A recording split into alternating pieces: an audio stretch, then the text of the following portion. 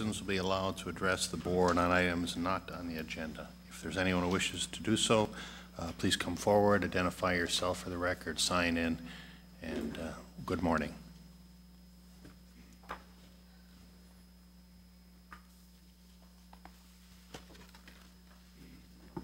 Good morning, Chair Rocker. Chair Rocker, Commissioners, my name is Kevin Skwira-Brown. I come as a citizen of St. Louis County and a constituent of the 1st District. At the September 14th board meeting, we witnessed a disturbing display of aggressiveness.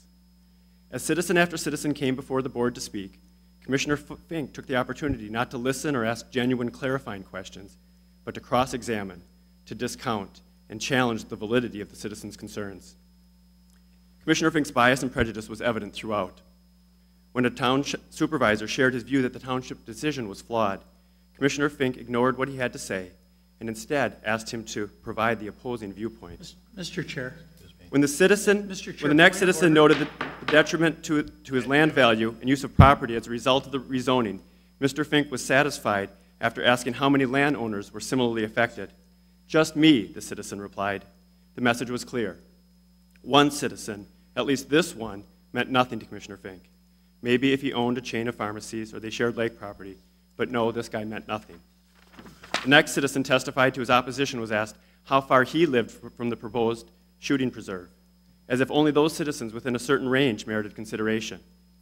2 miles was far enough for Commissioner Fink to discount him as well. That, despite the man leasing land and grazing cattle on 3 sides of the illegal shooting preserve that Commissioner Fink seems to desperately want reopened. What has been a citizen's right to be heard by this body is once again becoming a citizen's risk of being attacked. Ironically, it wasn't Commissioner Nelson, the usual bully this time. It was Commissioner Fink who used his questions to play cross-examiner. I call on Chair Rocker and the board as a whole to hold one another accountable to openness and civility when it comes to citizens speaking before you. When during a break, I pointed out his behavior to Commissioner Fink, he turned his back on me and walked away. That's no way for an elected official to treat citizens they're being paid to serve. And then, last evening, a number of District 1 constituents gathered for a scheduled debate between Commissioner Fink and candidate Jewell. Commissioner Fink didn't show up. According to the Duluth News-Tribune report this morning, when asked why he wasn't there, Commissioner Fink replied, it was nobody's business, adding, suffice it to say it was county business. I beg to differ with the commissioner. If it was county business that kept him from being there, then certainly the citizens of the 1st District deserve to know what kept him from being there. Apparently, Commissioner Fink claims he notified the league of his decision to back out of the debate last Friday by email. While he refused to provide emails related to the Fish Lake fiasco, perhaps he will find it politically convenient to do so in this case, if indeed those emails exist.